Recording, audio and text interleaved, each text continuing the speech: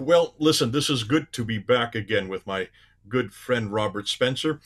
It's been a few months, hasn't it, Robert, since we've had you on the show here? Yes, it's good to talk to you again, Jay.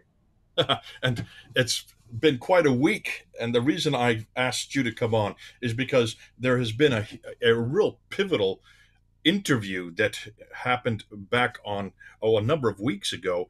And what I wanted to do, I wanted to unpack this, not just what happened back on April 27th. That was when the interview happened in Saudi Arabia, uh, on the what they call the Liwan Al Mudaifa show, which is put out by a guy named Abdullah Al Mudaifa. He is well known. He is very popular.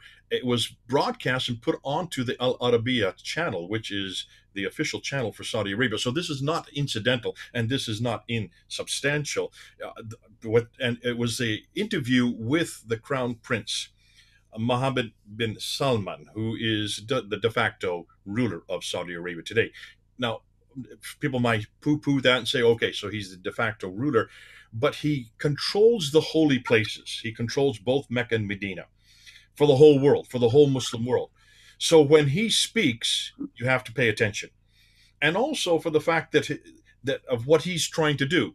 And in the interview, it was about an hour and a half long. And the first hour was just on what he wanted to do for this new project called the 2030 project. I don't know if you've heard of this, Robert. This was initiated in 2000. You've heard of it? Yes, I have. Okay. Initiated in 2015. And this is really his masterpiece. What he wants to do, he wants to make Saudi Arabia the magnet for the whole world in many areas. He wants to make it the technological magnet. So he wants to take Silicon Valley and bring it to the Gulf of Aqaba, with that long line of industries that they are now building, that will have be the technological capital of the world. He wants to take, of course, he already has the petrochemicals, and so he's already there. He has the means to do so. But he wants to build all these huge skyscrapers all over Riyadh. He wants to make Riyadh the capital of the world, and with Mecca, of course, the capital of the Muslim world. And he also, with that huge clock tower that he's built there, the fourth highest building in the world, to make it the center of time. But what was fascinating is he also wants to make Saudi Arabia the educational capital of the world. And if you're going to make it the educational capital, that means you're going to have to step into the 21st century, right? No doubt about it. There's so many technological advances. And also, of course, the Saudi society has been formulated in a way that's completely impractical in terms of the modern world, particularly in all the restrictions on women's activities and women's movement. And so he has to tackle that if this project is going to get anywhere beyond the planning stage.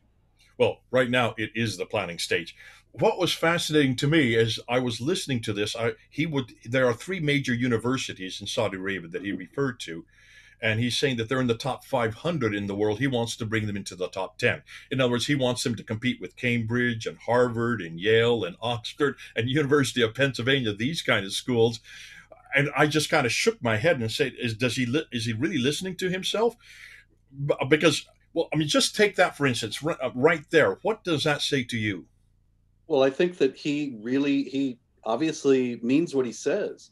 And I don't really think that that is as wild as it may seem at first glance, because if you look at Oxford and Cambridge and the others that you enumerated, it's been a growing scandal how many millions of dollars they've taken from the Saudis, from UAE, from Qatar, and that has deformed Islamic studies in the United States to a tremendous degree. But I can see how it would be easily viewed by the Saudis as an ultimately poor investment, and that it would have been better if they had invested in their own universities and made them the leading universities in the world. The quality of education being what it is in the West today, I don't really think that would be all that difficult. Well, this is exactly what he's planning to do. What you have just suggested, maybe he listened to you. Whatever the reason, he would like to make all the great schools, the best schools in the world, to be his. And so he would like to crack that first 100, then he'd like to crack the first 10. he would like to at least have 2 to 3 of his universities in the top 10. And I'm listening to this, and I'm incredulous as I'm listening to this. But then the $1 million question comes, and this is the $1 million question that is put out by Abdullah al-Mudaifa. And I don't know whether this was planned or he did it innocently. He asked, well, what about this extremism that we have here? What about the Wahhabi movement? What about the extremists who are standing against Western education, standing against? How are you going to deal with that situation? What are you going to do with all these traditions that seem to shut down much of what you would like to do? And you could see that he was nervous. He kept on doing this, like Yeah, I he had. noticed that. I thought that was very strange. Did Like you pick his, that he up as was well? emotionally, he was. There was something in what he was saying, like like you're doing, that was Like, catching in his throat. like I I thought thought this is very he was curious. Like, uncomfortable with his dress. But what was fascinating, if you look at the rest of the interview, he hardly did that at all. He only yeah, started this doing made him that. very nervous, This, and nervous in regard to his throat. right. And I think, isn't that interesting in light of what might happen Okay, to I'm people? not gonna take that any further than that because we're not in any way saying in any shape or form that this will happen to him. But it was obvious to me that he was nervous, and it was Yeah, obvious that he used that to delay his response because every time he did that he paused. It was like a or a o, like what we would do in English, and then he came out and said, and this was fascinating to me. He said, "Well, we have the Constitution, and the Constitution is the Quran." So the Constitution is this book right here. As if that was a de facto, that would answer the question. However, then, of course, our good friend Wadaifa said, well, what about the Hadith? What about these many traditions?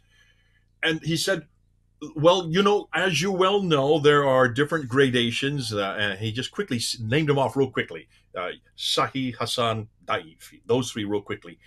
And he pretty much said anything that was Hassan or Da'if pretty much dispense with, but that which is Sahih must agree with this, must agree with this. And then he went on to say that, and because then the question came out, well, what are you going to do with the Wahhabis? Because the Wahhabis, as you well know, since the 1700s, have been really the theological base for Saudi Arabia, and for all the princes which he represents, who are the political wing, the Brotherhood, which is the Wahhabis, have pretty much given them their authority, their religious authority, their theological authority for 400 years. It was fascinating to see what he responded on that. And his response was this. He said, why are we allowing one man to be an arbiter between God and us? it was a wonderful answer because it was a quintessentially Wahhabi answer, and yet he turned it against Wahhab. He It was was really marvelous, you know. Uh, Muhammad ibn Abdul Wahhab in the late 18th century preached that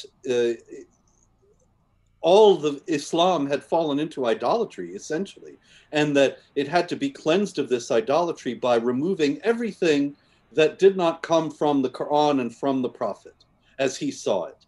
And so Wahhab himself would applaud and say, yes, the idea that I have created a school of thought is idolatrous in itself. But nobody has said this in Saudi Arabia up until MBS. And so it's really, I thought, now that's an extraordinarily clever thing. You got to give the man credit. That he's going to get a lot of pushback from the Wahhabi leaders, and he has the perfect argument to give against them. The one that they will not have any effective comeback to.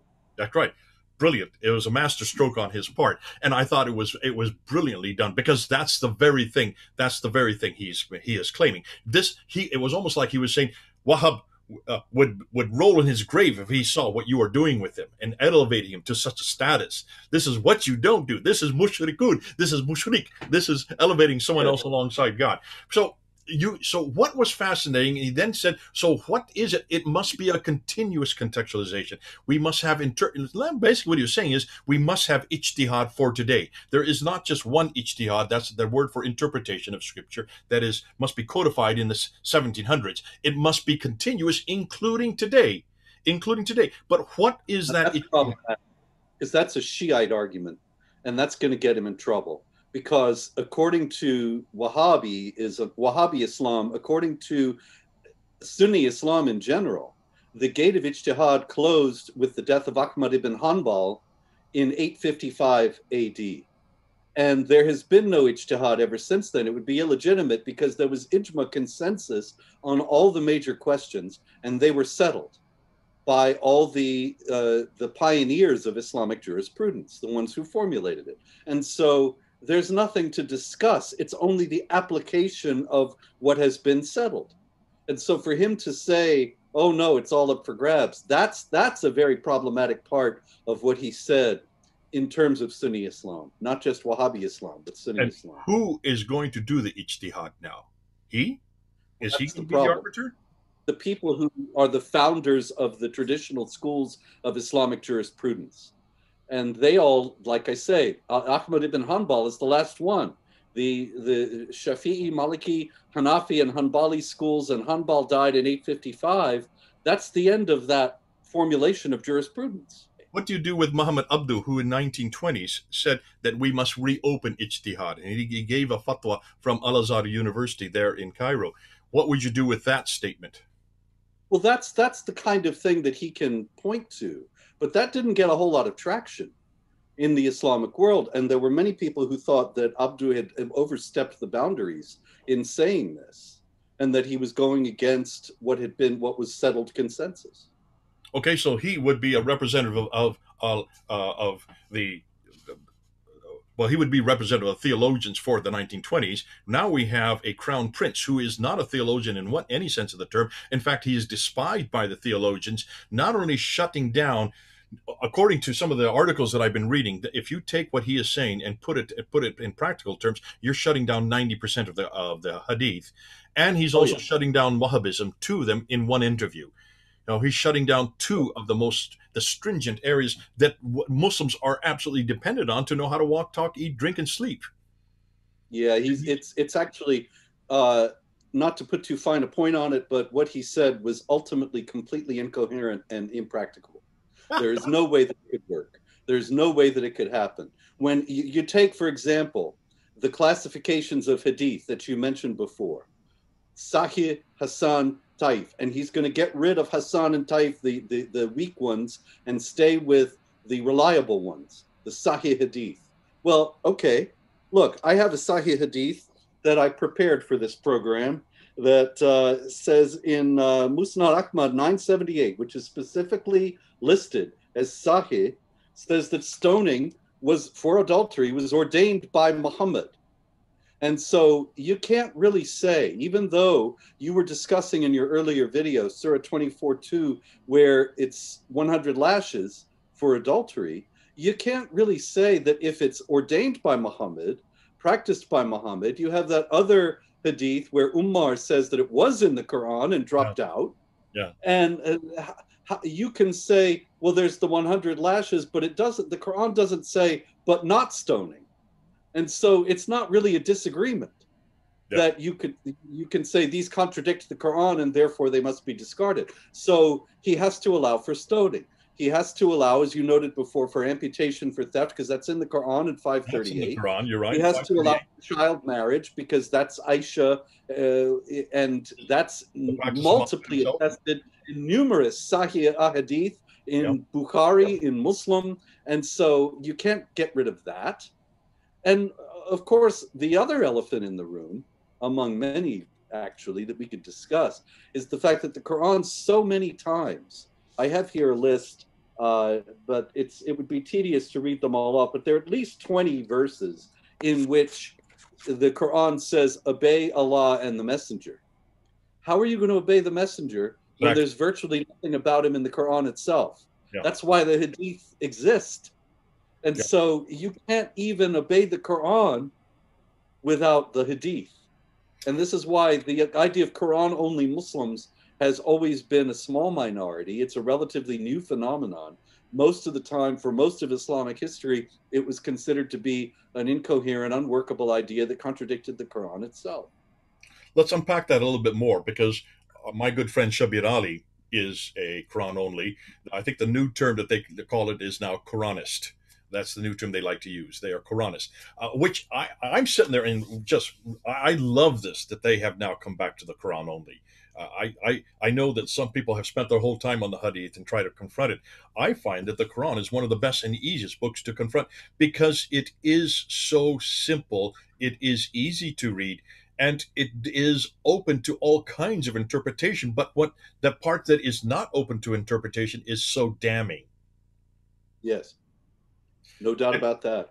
no Muslim can walk away from the Quran. As you can see, Muhammad bin Salman cannot walk away from the Quran. That's why it is his constitution, and that's why it is his redress. Now, help me here. From your perspective, Quran only. Have you ever engaged with people who are Quran only or Quranist? Yeah, yes, it's years ago, but yes.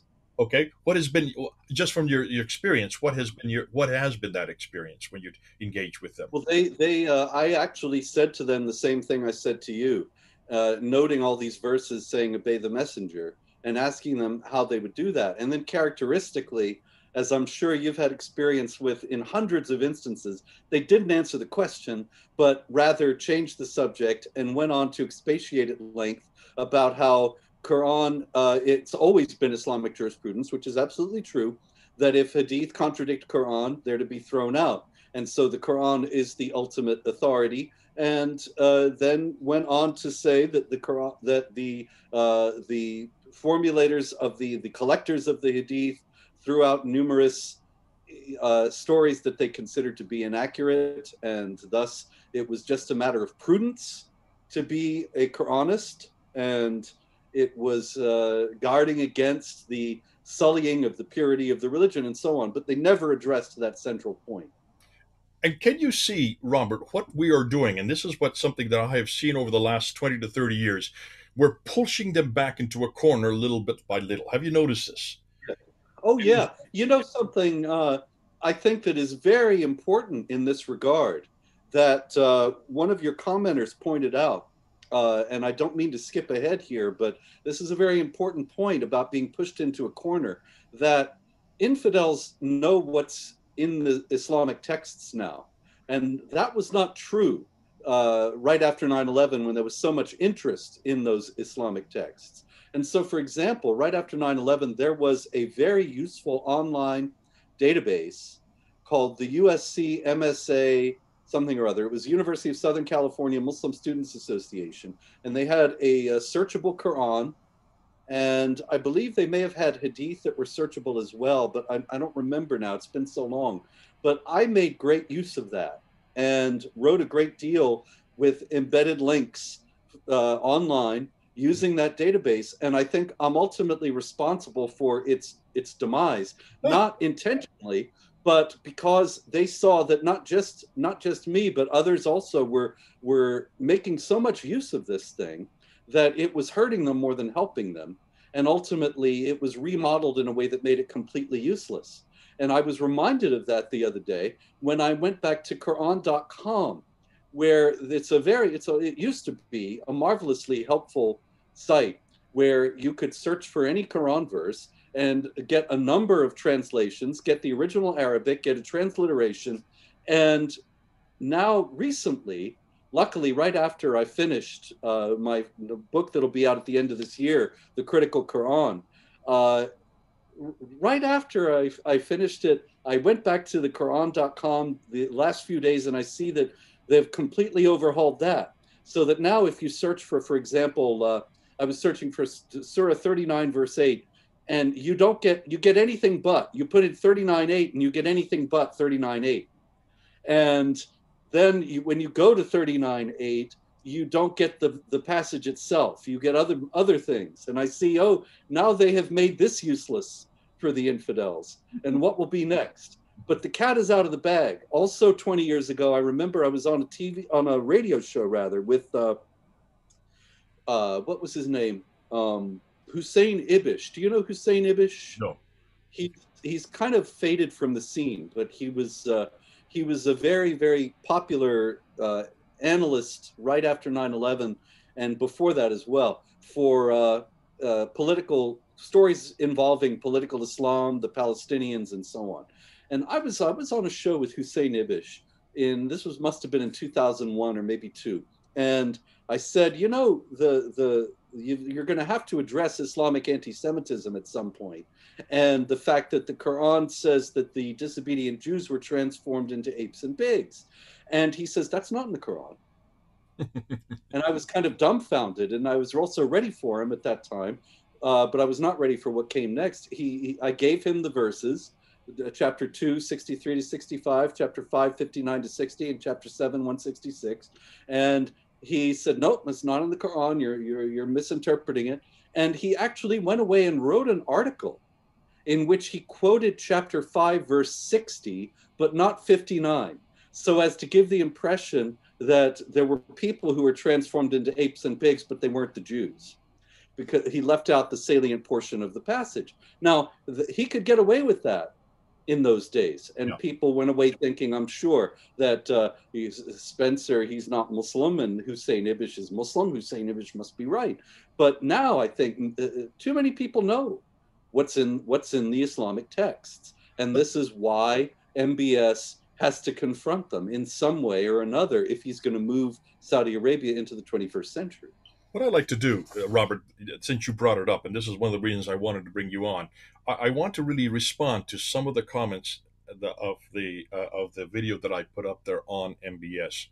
There have been about over 20,000 people have watched that video in the last 2 days. But what was fascinating are the comments. I love to read the comments, and for those of you who write comments, especially when you are unpacking it, when you're really wrestling with it, I will use it and I will come up and we will respond to it. So I want to read these comments and I want you to listen to them and then I want you to respond. You, in some ways, you've already responded to the first one, but let me read it. It's from Bart Connolly. Bart Connolly has been on for many months, years. In fact, I've never met him, but I always love his comments. And this is what he says.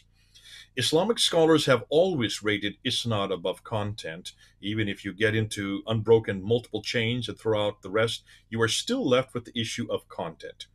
What will they do with the ones left? The ones left, and Quranic verses supporting such things as child sex. That's one you referred to with Aisha and Muhammad. Execution. And there's the whole litany of those. Chapter 47, verse 4. Chapter 8, verse 39, and on and on and on. So many.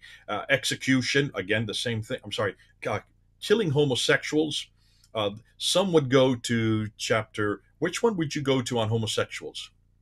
Because I don't know where I would go to for killing homosexuals. That I don't find in the Quran. Yeah, I go to the Hadith for that, and the Yeah, Hadith where it says if you find people committing the sin of Lot, then execute them both. yeah. But there's not really, I can't think of clear Quran about it. I wouldn't know There of is, anyone if on you that have one. two women committing lewdness, then close them up in their houses forever. But that's about as close as you can get, Let's go on. He right? says that beating women, that would be 434. In addition to Yeah. moral problems such as and rational problems with Quranic verses and bringing Arabia into the modern world. Uh, what he's going to do with shooting stars at jinn? I mean, that's a good one. That's an easy one to go. Yes.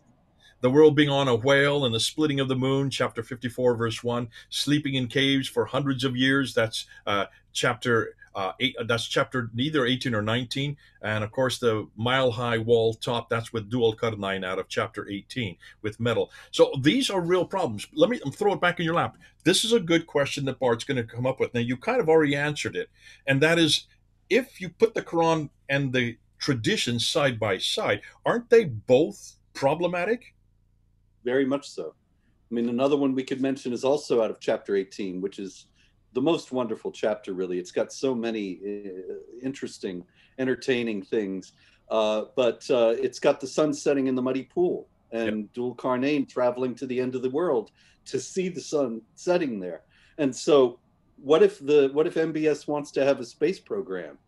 And the constitution of his the constitution of his state is the Quran that says the world is flat. Yeah, yeah. Uh, this is going to the problems are endless and can be we could go on for hours about the absurdities this is going to come into. The moon But following the sun, and the sun then following the moon, which you see in the Quran. I mean, there's such a litany of what, but look, I mean, some of the other things, and this is what Bart's coming up with, and I like it. It supports what you're saying. Whereas maybe a 100, maybe 20, even maybe 10 years ago, most Westerners had not really read the Quran, had not really gone to the traditions. We didn't really know what they were saying. And most Muslims could pretty much say anything about the Quran, and they knew we wouldn't be able to come back on them. But people like you, Robert, and I give you full credit for it, because you kind of paved the way for the rest of us with all the books you put out and all the material. And no, I really appreciate what you've done. You have really pushed back the barriers on critical analysis of the Quran and critical analysis of Muhammad, something that no one wanted to touch, and also critical analysis of the moral specter and the relevancy of Islam in the 20th century, 21st century now.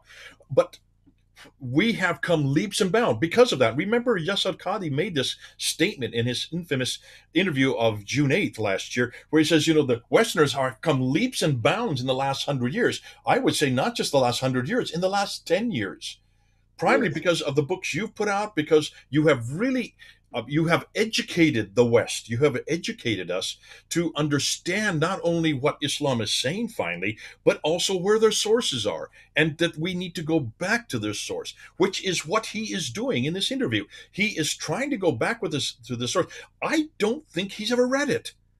I I think wouldn't he be in the only least memorized it. surprised. Yeah. Yeah, absolutely.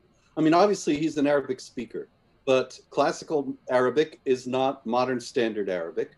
And it may be also that when you're memorizing something at a very young age, you're not engaging with it intellectually. And I'm sure that there are many passages, if not the whole thing, that he's never really sat down and pondered in an intellectual manner or I thought would about their imagine implication.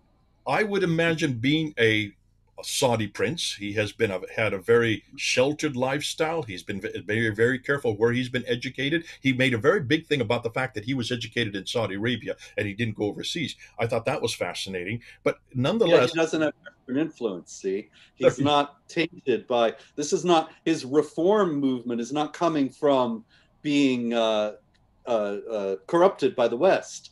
It's coming from pure Saudi Islamic principles. now here's what's fascinating, because he if this is the case, it's obvious to me that he is not aware of just the passages we brought up. I mean, we just did this off the top of our head. What you brought up and what Bart Connolly is bringing up here, he is not aware of these problems. So he's certainly not done a critical analysis. I don't think he's ever had anybody confront him on the Quran. I think he really does believe that the Quran can pass every muster, can pass every critical analysis, is probably the most relevant book for today. Are you getting that idea? Oh, there's no doubt about it. I mean, this is the kind of thing that you're taught in Islamic societies, as you well know, from birth, that this is the most extraordinary book, this is the most extraordinary man, and everything they do is everything the book teaches, you should do, everything the man does, you should emulate. And so I'm sure that he simply assumes that if Saudi Arabia is based thoroughly on the Quran, then it will zoom ahead of the rest of the world.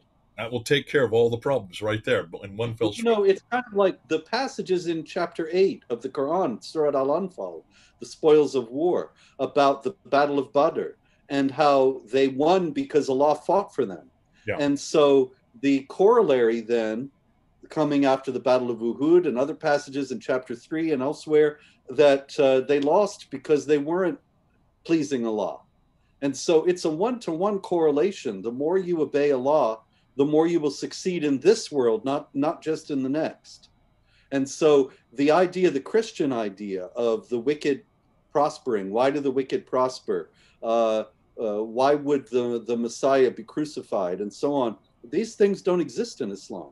In Islam, if you obey Allah, then you will do well in this world. So he's actually just betraying the mindset of the most pious Muslim in that you want to get ahead in the world, then you redouble your efforts to engage Islamic piety, and then you will do well in this world.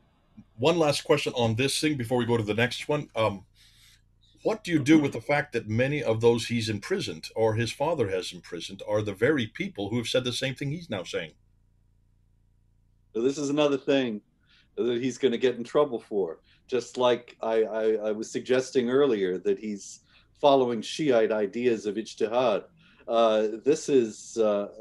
I say that, by the way, let me make that clear that it's a Shiite. It's more likely that they will call him a Shiite than a follower of Muhammad Abdu because of the tensions with Iran today, and the sharpness that they have brought. Those tensions have brought to the Sunni Shiite divide, and so it's an easy way to tar him, to call him something like that. But in any case, yes, he's imprisoned people who are saying exactly the same thing.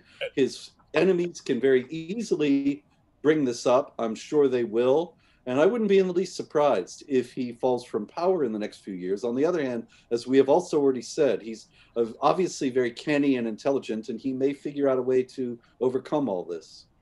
Well, I think if he doesn't really care, if he can prove and get his country into the 21st century and make it one of the make it the magnet for the whole world in these very areas that he is saying, then he doesn't really care what the people say, because he'll have so much profit on his hand, and he'll be able to say, but look what I've done, look what I've done in almost every area, technologically, educationally, socially, and all the rest. So possibly Yeah, that's what he's thinking of, and he realizes that the writing is on the wall. If you are going to be held to respect, especially in the 21st century, especially in the Western mind, you're going to have to deal with some of these seventh century outlandish rules, laws, and institutions that he thinks only exist in the Hadith, without realizing they're just as bad or even worse in the Quran. Let's go to the next one, which is Yaqub Ismail. He says, time for yeah. another canonization of the Quran, the sixth Quran, and the final one by editing and clearing all the verses that were added after the first century of Hijrah. Are you familiar? Are you Well, familiar with the five canonizations of Yahweh? We'll see you all again once we have another problem to unpack. Shadi Nasser. I'm not sure. Are you talking? Is that various permutations of the various kiraat? Yeah, what he has done, and it is that, but it's more than that. What Shadi Nasser has done, and this is now becoming quite popular around the world. When he come out and he said there are five canons of the Quran, five distinct canonization. The first one you would know is the 652 one. That would be, of course, Uthman's canon, where he Yeah, takes. that one's a fable, but okay. Okay, that's the fable, and that's why he's not written a book on that one, because there's nothing to write on. Yes, He's very clear. I just have nothing to write on for that one. And here's a right. Harvard professor, he got his PhD at Harvard making that admission. The second one would be Ibn Mujahid, which is the 936 canon. That's the seven readers, the Qira'ats. And then the third one Okay. would be uh, Al-Shatabi's Quran, which would be 1194, which is the 12th This century, one. that's the 14 that are added to the seven. Two Oh, yeah, I know the 14. Okay, Okay, gotcha. that's Al Shatibi who did that in 1194. So that's the Okay, 12th century, and then you have Al Jazidi. Al Jazidi, who in 1429 then adds another three plus six, which is nine, another nine. So it would be okay. seven, then 14, then nine. So that's one, two, three, four, and then the fifth canon would be our good man Muhammad al Husseini al Haddad, who then did the 1924 canon there in Al Azhar University, the Hafs Quran, this one that I have in my hand right here. So that's five, and those are the recognized five canons. What he's saying in his here looks like we're going to get a sixth one, and this will be. That's an interesting idea, but what would it do? I'm not sure what it would accomplish. I mean, it would be interesting if MBS were to produce a Quran that actually endeavored to get rid of the problematic passages. But what would you have then? Five mimeographed sheets? You wouldn't have very much It probably left. would only be about five sheets that would be legitimate, or that would be relevant for today. And you're right, that is a real problem, and I can see the dilemma for any Muslim, not just MBS, for any Muslim. One of the greatest things about all of our discussions is all we need to do is open its pages and read it. Once you read Yes. it, look how irrelevant it is, look how impractical it is, and how it does not belong in the 21st century. Unlike the No, Bible, when you look at I mean, giving talks around the country over the years, I have several times challenged when I have questioners saying, "Well, you're not quoting all the passages about peace and brotherhood and tolerance," and I would open the book and say, "Find one, point one out to me," and here, let's play another game too. Open it to any page, and if that page does not have a furious castigation of unbelievers, then I'll give you $100. And of Oh, course, nobody ever found there. There is no such page. Every page of the Quran has some kind of castigation of unbelievers. okay. And so, if you're going to open up Saudi Arabia to the world and make non-Muslims able to live, yeah, you're going to have very little left. You're going to have very little left. That's a great way to end this talk. Thanks so much, Robert. Really, I wanted to unpack, get your mind. As one last thought, looking at MBS with his power, with his prestige, what he's comes to the table with, he brings an awful lot of clout and an awful lot of responsibility. Muslims will say, well, we just dismiss him as nothing more than a political prince. I'm getting this even from the comments. How would you respond to that? Should we pay attention to MBS, or is he nothing more than riffraff that is not going to make much of an impact in the world to come or in the days to come? Saudi Arabia is very important. It's the kingdom of the two holy places. And as the custodians of the holy mosque of the Prophet, it has a status in the Islamic world that no other country has. And so it also styles itself as being the quintessential application of Islam in society. Yeah. So what he's saying has extraordinary resonance. If he manages to pull this off, which I do not believe he's going to be able to do, but if he were somehow to manage to pull it off, it would have incredible resonance all around the Islamic world and may end up leading to what everybody actually wants and everybody thinks is going to be easy and thinks that it's already starting with a handful of self-proclaimed moderate Muslims in the United States, Islamic reform. Islamic reform is one of the most difficult things to accomplish in the world. In my book, The History of Jihad, I show that Islam is full of reformers, and there have been reformations in Islam throughout Islamic history, and every one of them has made it uglier and more violent than it was already, because that's what's in the core texts. And so you want reform in Islam, you're going to be sorry for what you wished for if you get it, because it's just going to make things worse. But of course, in America, there's so much ignorance about all this that people think, oh, what we need is Islamic reform. And look, here's a moderate Muslim spokesman on television, and he's saying all the right things. Everything is going to be okay because most Muslims think the way he does. And they don't understand. The Quran says, this day I have perfected your religion for you. Chapter 5, verse 3. How are you going to reform what's perfect? And why is it that when you get a reformer who's sincere, then suddenly he's getting death threats? And the government of Sudan executed Mahmoud Mohammed Taha in 1985 for heresy, for saying that the Meccan passages should take precedence over the Medinan ones because the Meccans were less violent. This all militates against the reform. But if MBS is able to do something here, and like I said, I don't think he's going to do it, but if he were to manage somehow to do it in a way that's beyond me, which would then he could end up actually forming some kind of new understanding of Islam itself that could make a massive geopolitical difference. Robert, I love and this is a great way to end off. What you're saying and what people are asking for is people are realizing, and in fact, this is even what the Mr. Mudaifa was asking. We do want to see an acceptable face. We do want to see a Saudi Arabia that is respected by the whole world. But we've got a problem. We have got the Wahhabi movement. We have got these extremists. How best can we get back to this acceptable face? His answer was this book. This is the Reformation he wants to come back to. And in some ways, isn't that exactly what Martin Luther demanded? Didn't he say sola scriptura? Yeah. Wasn't that the whole premise of the Reformation movement for us as Christians? We came back to this book, and by coming back to this book, we actually got back on track again, right? But that's a permutation of the same argument as people have often said. I'm sure you've heard it a million times, that Christianity is 600 years older than Islam, and so in 600 years, all this will be ironed out. And I'm always amazed by people who say that. I think you must not know anything about Christianity or Islam.